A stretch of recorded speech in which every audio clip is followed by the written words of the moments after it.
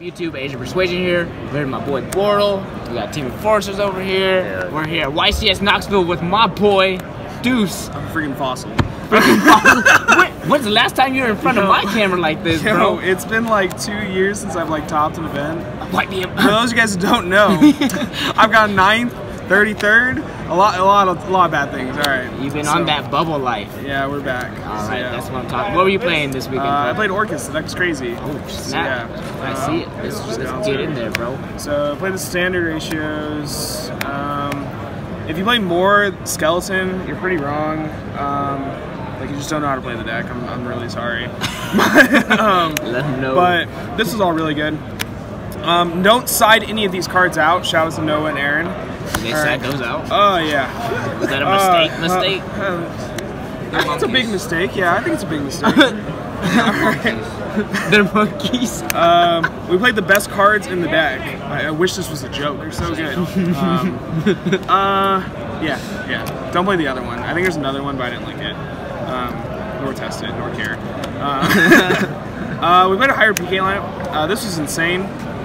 So first of all, you get the. I guess like the big thing is like. So technically you have like 2 Garnets with 1 Brilliant, but you can't draw either Garnets in the combo, or like in your opening hand, or else the combo becomes weird. So if you play just 1 and 1, like if you draw either one of these, your combo becomes so awkward. Because you're missing like an extender to put the Dingrisu in grave. But if you play like more copies of them, first of all, or if you play more copies of them, then you don't lose that like, I guess advantage of like having those for the combo. And you also just like get to resolve Rusty twice, like quote unquote. Yeah. If you don't see like any PK cards, so that's really good. Also, like going second, these are just like straight up extenders because of Brigadine. So if these get like discarded, they just become extenders. So it's just really good. The cards that we decided to play the dump cards. So Geddon, Greffer. These are broken. I was playing Connector until like last minute. Connector didn't push through impermanence like at all, so I thought that was just terrible. These get to Harp. Harp lets you play. Harp's the deck. So yeah, these get to those. And then the weird thing, I played 3 Destrudo. I didn't play Mare, I didn't play anything like that. I just played 3 Destrudo. So I opted not to play Dangers and play these. I guess the bigger thing was it kept my deck at 40, so I get to like see all my power cards like Twin, Call By, stuff like that. And then also like Destrudo, just like it's always a level 4. So if you like open like if you're able to resolve Mermaid and then get this to grave, it's the redoer play, like just without having to get to Harp. So that's really good. Yeah, it's just a really good extender. It's just insane. And it's pretty much searchable throughout the whole deck. So I like Destrudo a lot. Spells, just like the staple ones, 3 Call By, 3 Twin, Shouts to Mike Albanese, Rhoda, Foolish Burial. I think this is probably the most mediocre card in the deck. I probably wouldn't cut it because it was really good in side decking. Like it was good, like post. It was a lot better both side. But yeah, all these cards are really good. 3 Instant Fusion. If you don't play this card, you're crazy. This card does everything. It's the best extender, like by far in the deck. I think the only card that maybe I should have played was maybe Engage, but like I didn't play Engage. But this card was just crazy. So like when you play against the mirror, it just 1-for-1s against Crescendo, so that's really good. When you play against Salad, it's like the same thing as they have their own Crescendo, because you just like threaten the wolf, and that's just 1 card trading with 1 card. And like if you're trading cards in this deck, you're just winning because like you're playing a deck that requires 2 cards to combo, and they're playing a deck that doesn't require 2 cards to combo. So yeah, so if you're trading cards, you're pretty much just winning, especially just going second. Also going first is just summons window. So if you know what you're playing, it's just really good. And then this is like the field spell deck essentially. So 3 Light Stage, that, I'll talk about that, that, and that. So these are standard. I think that you have to play 3 Light Stage. Like this card is just insane. These are standard. I think like I've seen people play like 3 Light Stage and 1 Terraforming. I don't get that. I don't understand. I like searching. I like if you go first and you draw Terraforming, you try not to have to activate the Terraforming on the Light Stage. So that way you can search Babel at the end, and then you have Crescendo Babel, so that's really good.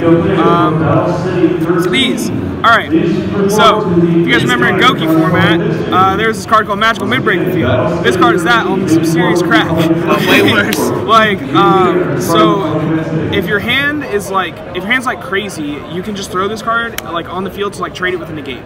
So that's good. if your hand's not crazy, like if your hand just doesn't play through everything, well, you just play through the cards that negate Mystic Mine. Yeah. And then you Mystic Mine them, and then you wait. So, and then you combo under Mystic Mine, because your deck doesn't put like a ton of monsters on the field. Yeah. So you just like combo through Mystic Mine, and it's just dumb, and they have like 3 monsters on the field, and you're just winning. So when you play against, and it gave you a chance versus decks like Salad that made like Dweller, because like I think if you got Dweller, like people just conceded. That was another thing. This like played through Dweller. I'll explain that later. But yeah, if you got Dweller a lot, Orcust decks are just like, oh man, you opened nuts. No, I opened really nice, and then I Mystic Mine you, and then you lose, and then yeah, and the mirror as well. It's just so good. And then set rotation was another iffy one. The only thing with set rotation you have to keep in mind is like your Rusty like has to pop their other field spell like every time, or else you can't like if you set rotation into mine, like you have to make sure to pop the other field spell, or else you can't like babble over this. That's another thing is you can just get babble at any point and play it over. So other than that, was really good. I outed so many babbles with set rotation. It was just insane. And then Crescendo, Double Fog Blade, and Brigandine, or whatever. Yeah, I think it's Brigandine. Yeah, it's Brigandine. I think these are stable. I think all these are stable. I'm not really going to talk about that. 40 cards? Yeah, 40 cards on the dot. They want to play more. Hey. So yeah. Avery is incorrect. I actually just can't say that because we finished the exact same, so I actually just can't say that. He's Avery. Extra, I guess this is like the most standard part of the deck. 3 Galatea, Langrisu. Shouts to Aaron for playing 2. And whoa. Wait, where did Aaron finish? Round 4. Yeah, they both finished round 4, I think. So very incorrect. Double Dingrisu. God, why am I roasting Aaron? Bro, he's gonna watch this dude. He's like, Deuce. Oh no, I'm hitting him in my profile. Car ride with him. Double Dingrisu. Oh god. They're gonna be watching on the way back. Like, well, shit. Rusty. Time Thief. I didn't play Savage. There's like a really nut hand where you can come with Savage and Redoer, but no. Too sacky. You have to open like double Extender, Destrudo, and a 1-card combo. And Harp. I think you have to open Harp too. You don't. You open 1 extender. I'm not going over this. We're not talking about this. He's not doing it. But this card's better than Savage in like every scenario. If you don't know why, just play test it. It's just better. I only played 3 Nightmares. I didn't play Unicorn. Shouts to Alex. He told me to cut that card. It just doesn't come up. So, yeah, I played another card, but it also didn't come up. So my extra might have been 14. Oh. I played a second institution target. I played Thousand Eyes. I think I already explained that. You just like Thousand Eyes, and then you like bait their roar, bait everything, and then Wind is crazy. Wind is really good. It has a cool combo with Dingrisu, and then Wall Sword. And then I played Space Insulator. So this card was like 5 different cards at one point. This card was this card, or it was Beat Cop, or it was Underclock Taker. The reason I chose to play this one, so it's a 4th Galatea. That was kind of what it, like, quote unquote was. It was just like a 4th Galatea. It helped you, if you got like hand trapped weird and you didn't have Orcust cards, you could still like push into, if you had like a lot of extenders, you can press into Rusty. So I thought that was really good. And what was the other thing? I think that might have been it. This card you can link summon with Ojama Trio tokens. Oh yeah, because it's pretty generic, just 2 monsters. So, and you couldn't do that with Underclock. Yeah, you couldn't do that with Underclock, and this had better arrows. So yeah. For sure. So that's the extra deck. But it might as well be 14 because I didn't go into it. So, side deck. We sided a lot for Thunder, like a lot, because we didn't like. I don't know. We just did it. 3 Lancia, 3 Droll, and 3 Electrovires. So like if you draw any one of these cards, we were like pretty sure we just won the game. Yeah. I feel bad for Avery because Avery played like against the one guy that played Crystal Wing. Shouts to Faisal. But so I'm gonna talk about this. This is the best board I broke. All right.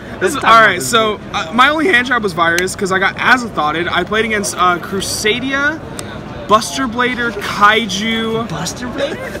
Yeah, Crusadia, Buster Blader, Kaiju, Guard Dragon. Yeah, that's what he was playing. That dude was popping off on He was crazy. So his opening field was Hot Red Dragon Archfiend, the Buster Blader Fusion, the Buster Blader Synchro, and Crusadia Abramax and Sargento. That was his opening field. That's his opening field. His opening field was nice, right?